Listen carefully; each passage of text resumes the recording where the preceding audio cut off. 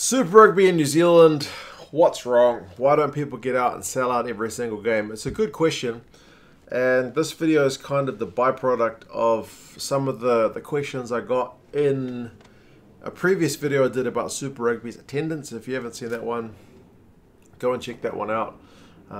It raised some questions about, especially the game here in New Zealand, which I'm obviously most familiar with being here in New Zealand, and yeah, some questions I couldn't quite answer directly. I don't think there was any one particular reason. I think it's probably a bit of a multi-faceted thing, but let's go through a few of those points.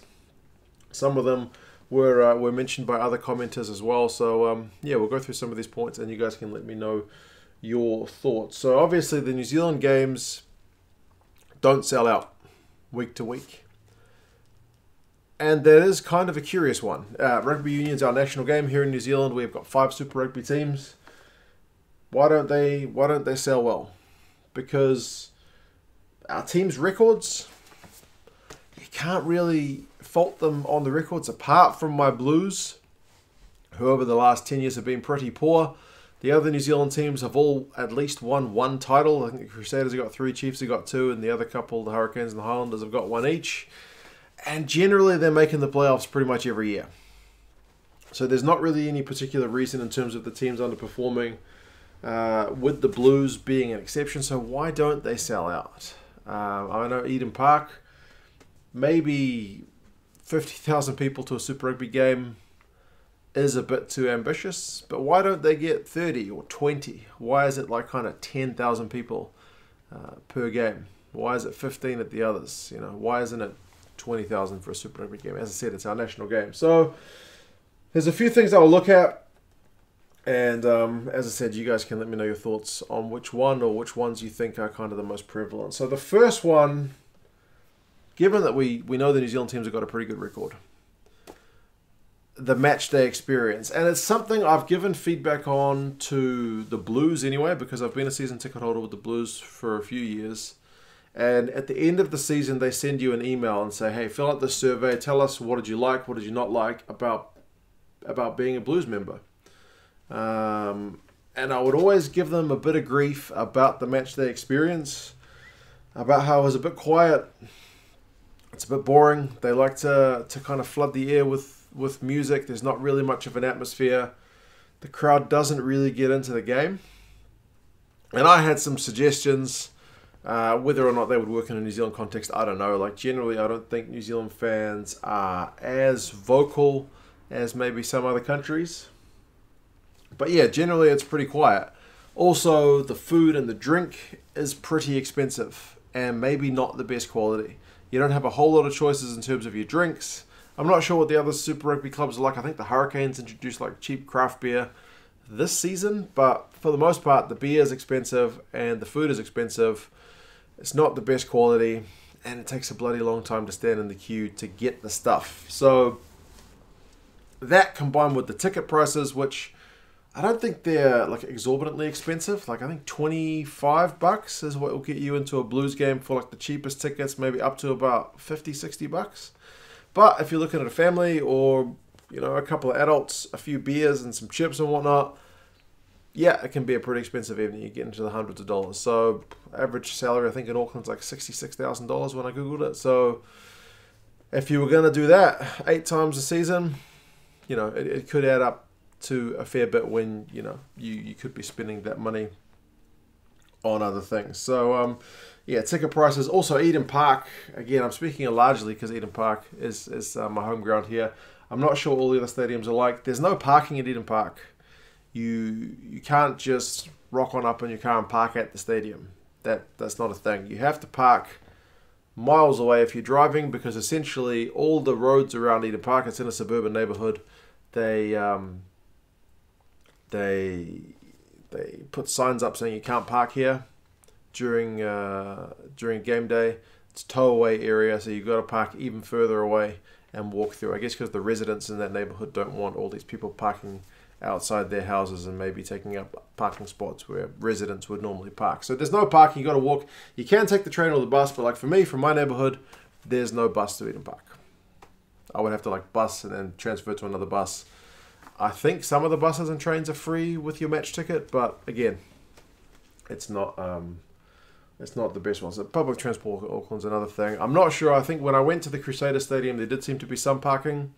For the one in Wellington, I don't know that there's parking. And likewise, when I went to the one in Dunedin, there was a lot of people on foot. So, yeah.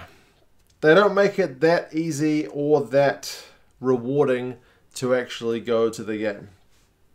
Now, the fact that the game time is on at 7 o'clock or 7:30 is what it used to be, I think is mostly for the TV deal, because that means people in South Africa can watch the game in the fairly early morning, likewise people in Europe. If you want, and they do seem to be targeting the game towards families. If you want families to go, it probably needs to be in the afternoon. There's no way I'm taking my 4-year-old to a game at 7 o'clock, man. I'm not going to get home. Again, walking from the car to the stadium and then back to the car on the way home. He's not going to get home to 9:30, 10 o'clock. So, yeah, that's not going to happen. So if you're going to get families to the game, which seems to be the audience they're targeting, then, yeah, the game needs to be earlier. But with the TV deal, I don't think that's going to happen. So those are probably a few things, I think, which don't exactly draw people in to going to the games. Again, that's largely biased towards my experiences here in Auckland, but I think some of those are probably applicable to other grounds around New Zealand as well. Lack of connection to the team. This one, I hadn't thought about it as much, but I saw a few people mention this kind of thing in the comments, and the more I dwelled on it, I think it does kind of make sense. So, and I'll probably seem like a bit of an old man when I go through some of the stuff, but when I was a young fella, there wasn't Super Rugby. There were only your local provincial teams. So Auckland, North Harbour, which is the north of Auckland, Northland. These 3 teams are all separate teams. Under Super Rugby, they all come under the one umbrella. Likewise, different regions around the other areas of New Zealand make up the other Super Rugby teams as well. And I'm not sure that it's one that everybody buys into, especially given the fact that players kind of move around freely. Like, I seem to remember, and I could be mistaken, but the great Auckland teams when I was a kid, most of the players were either from Auckland or they went to school in Auckland. They had a pretty clear connection to Auckland. They didn't move around. You felt like it was a genuine Auckland team when they named an All Black squad. There was debate about how many Aucklanders were in the squad, how many Cantabrians, how many Wellingtonians and whatnot.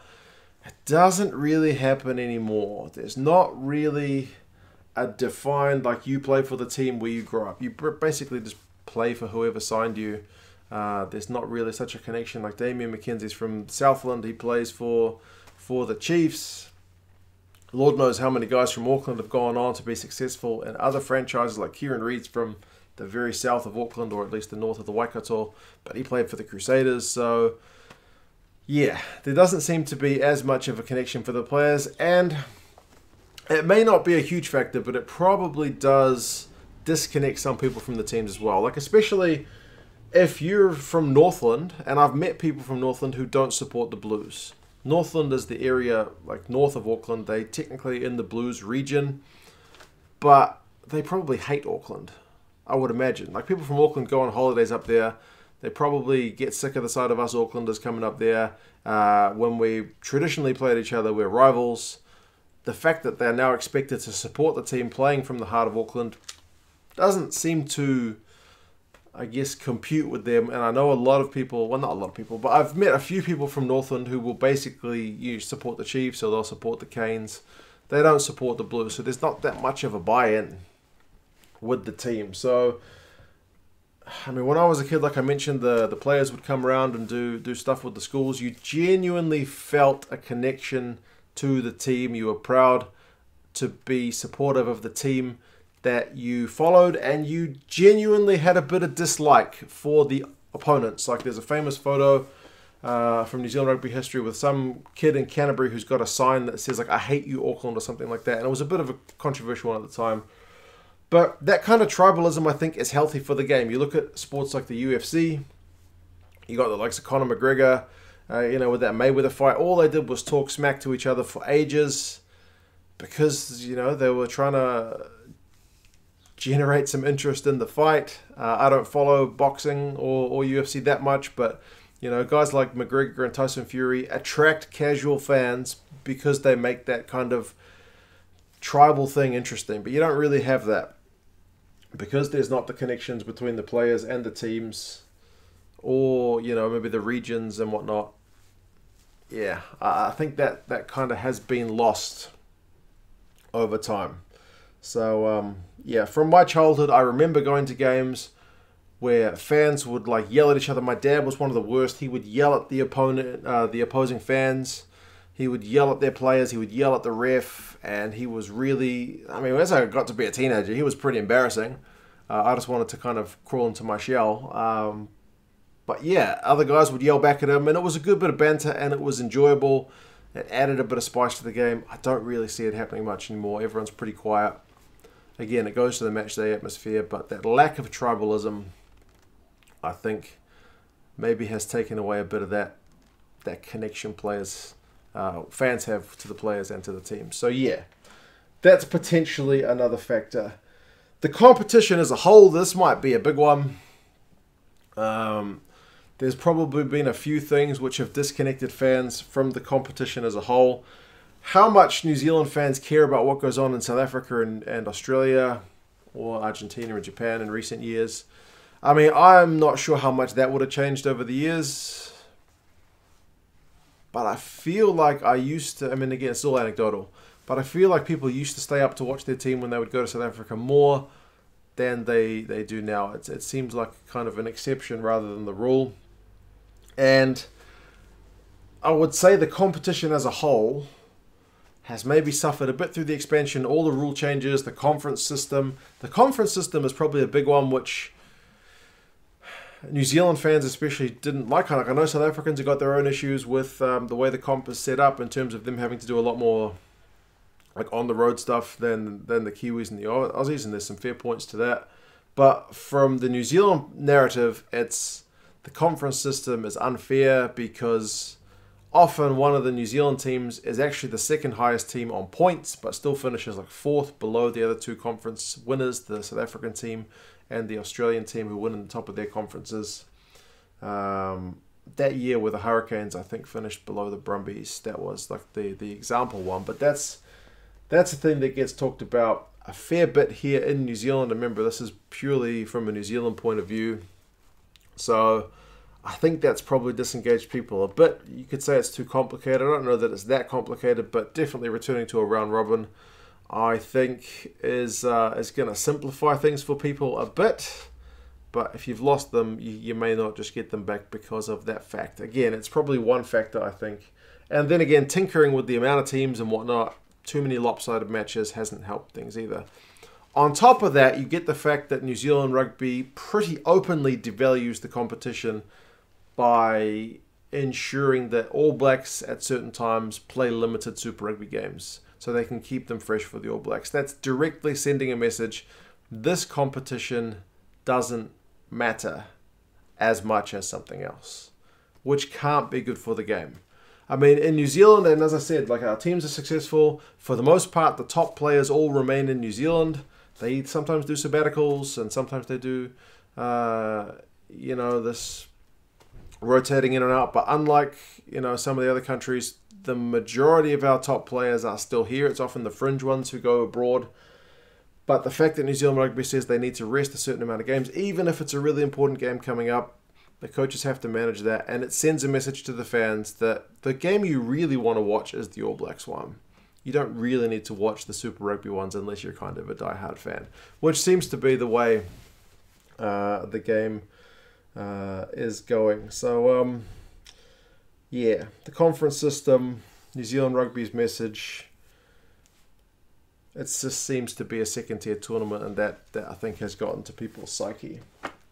Now, all of this may honestly not matter when you consider the fact that 2020, 2019 or whatnot, it's just a different period of time from 20 years ago. People have got a lot more options now in terms of their entertainment, man. They got Netflix at home. They got a 50-inch TV. They've got, a much clearer picture of the game on their, high definition feed. There's not as much incentive to actually go and watch the game yourself. you may not even want to watch the game. You might want to watch Netflix. Like I said, you may want to play video games. There's a whole bunch of other stuff you could be doing instead of caring about the rugby. And maybe rugby is just not competing. They're not making the game, at this level anyway, attractive enough, again, to draw in people who aren't kind of the diehard fans. So, yeah, I think there's, I mean, the fact that, like, for example, Super Rugby is behind a paywall here in New Zealand. You got to pay Sky TV to get access to Super Rugby. And if I want to go to the game, I still have to pay for my game ticket. So why would I pay Sky to watch the game at home and then pay again to watch the game live? You know what I mean? I can quite easily justify sitting at home, watching it on my HD TV, rather than going to the game. If it's raining, I'm not going to get wet. I don't have to worry about the transport, the walk to the park. Got a clear picture, got cheap beers at home, better food, bathroom is right there, no queues.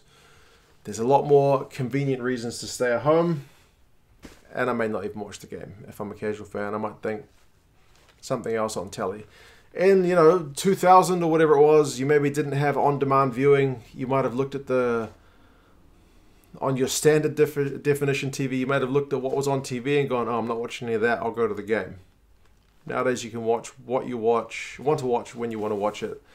And yeah, it's just not as good. So yeah, there's a lot of other things going on in the world. People might just want to be on social media instead of going to a rugby game.